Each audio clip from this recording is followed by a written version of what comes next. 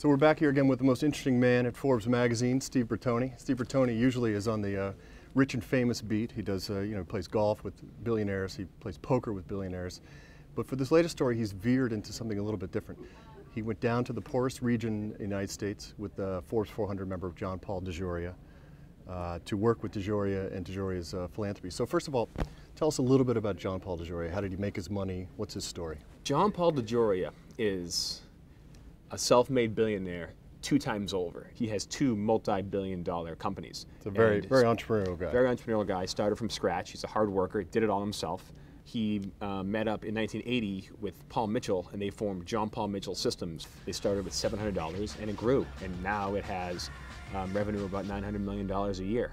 On top of that, he started Patron Tequila kind of as like a hobby in 1989, and that sold about 2 million cases last year. So John Paul DeJoria runs this charity, and it's not just he doesn't go down there just giving out handouts. Tell us a little bit about what he does. It's pretty interesting. Yeah, so his charity is called Grow Appalachia. Okay. One of his vice presidents is from Appalachia and was talking to him about kind of this trap of poverty. So to feed people, he doesn't hand out food. He hands out shovels and seeds and says, get to work. Right. I'll give you the tools and the skills to grow the food, but I'm not going to give you the food. So, and these volunteers go in and they teach him what to plant, how to plant.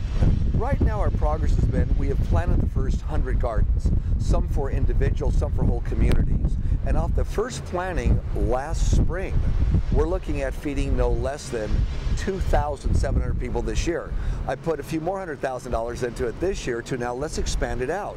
And if the scale continues to be as efficient as it is right now, then I'll put a whole bunch more in. The goal would be, if this works the way I'd like it to, within 5 to 7 years, half of Appalachia is feeding itself off its own gardens. And we ask that those participants, once they learn how to do it, teach 3 more families how to do it. And I'll pay for the seeds and the fertilizer, and we'll share the tools, or I'll give them new tools. And by doing this, they kind of pay it forward also. So last month you actually went down there with John Paul. So paint, you went to Kentucky. Yes. So paint the picture for us. I mean, what does it look like? How poor is it?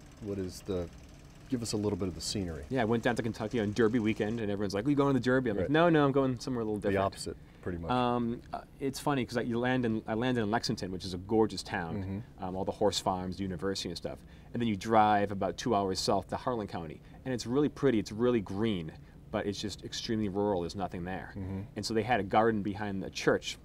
John Paul showed up, landed in his private jet, his private Hawker 1000, but he might as well have landed in a UFO, because you have, he's the Paul Mitchell guy. He's got his ponytail, his goatee. He's wearing a tuxedo jacket, these designer jeans. Yeah. He was wearing these special white Keds that a student of his made and stuff. But he was great with them. He loved what he saw. Families came out, gave him picnic baskets of food that they grew and canned themselves, and he even rode a tractor.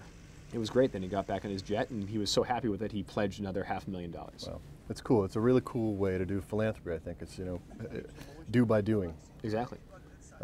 He's helping people help themselves.